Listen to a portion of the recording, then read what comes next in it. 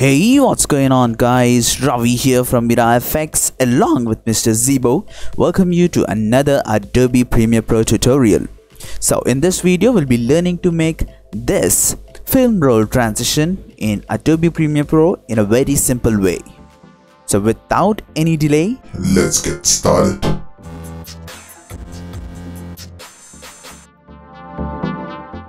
Alright, so I have a couple of videos on my timeline.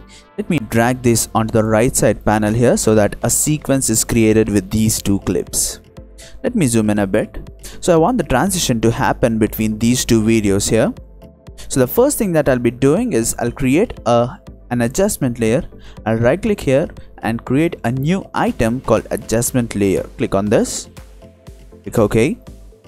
So now drag this adjustment layer onto the top of the video such that place it exactly above where you want the transition to happen.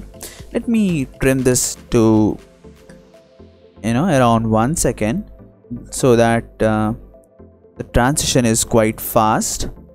So we'll have to apply the effects onto the adjustment layer. So from the effects panel, simply type offset.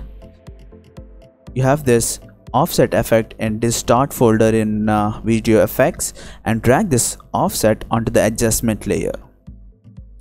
So go to the first frame here and click on this timer button here for shift center to, and go to the last frame of the adjustment layer. This point, change the Y value such that the video gets duplicated 4 times, just like this. You see, as I increase the value, you can notice that the video is getting duplicated. So I'll change this to 4 times, just like this. Alright, so now all you have to do is change the blend with original.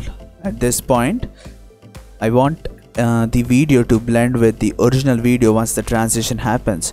So I'll click on this timer button here for blend with original and move 1 frame forward and set the blend with original value to 100, just so that we can get our video transition in the right way. So if I start playing this, this is how the animation is going to look like. You can see that the video,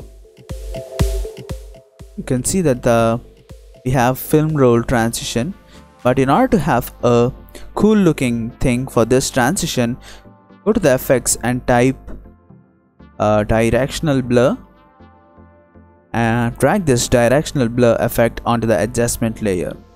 So go to this frame where exactly the transition is happening.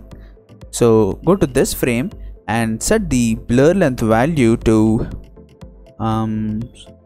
80.